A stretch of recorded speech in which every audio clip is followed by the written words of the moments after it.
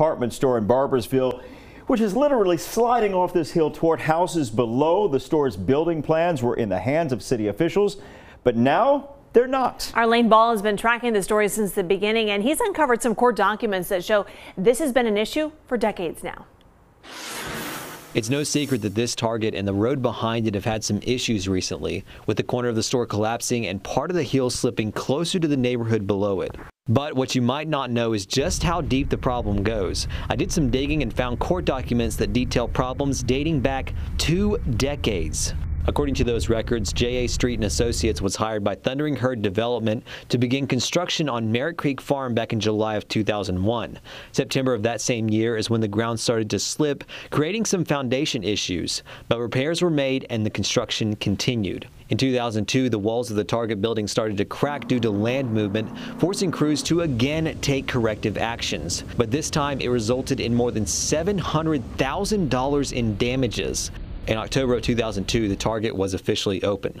Several years went by and there didn't seem to be any issues. That is until 2012. The land developer reported damages caused by so-called defective engineered fill that was placed between 2001 and 2003. And all these problems stem from settling and land movement, which we found out from West Virginia American Water is also what's causing the most recent hill slip.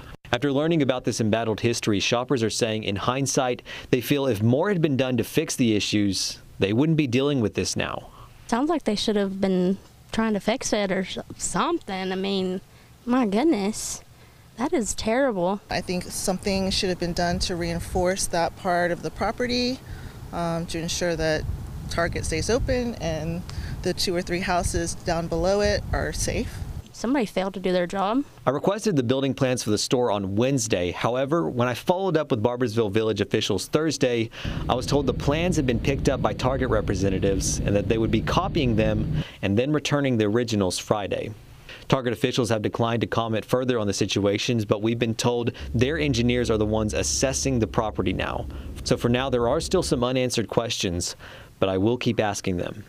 In Barboursville, Lane Ball, 13 News.